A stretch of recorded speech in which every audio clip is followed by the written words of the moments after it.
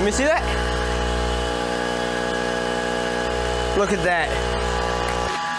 Tanner, Tech Tanner, Tech Tanner, Tanner, Tech Tanner, Tech Tanner. Hello, this is Tanner Tech. Alright guys, so I'm stoked right now because I've finally gotten my Tesla coil working.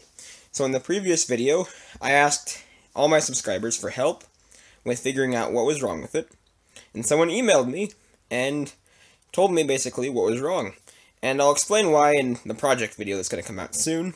But I'll put the guy's name in the description. Thank you so much for him. I don't know his name off the top of my head. But the vacuum tube Tesla coil works perfectly, so this is a quick update. I'm just going to show you some footage of it running.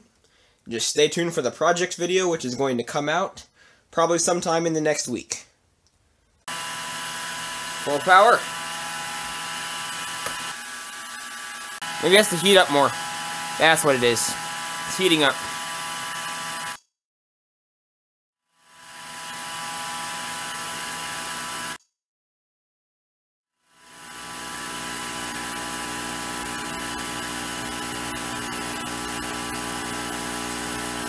Look at that.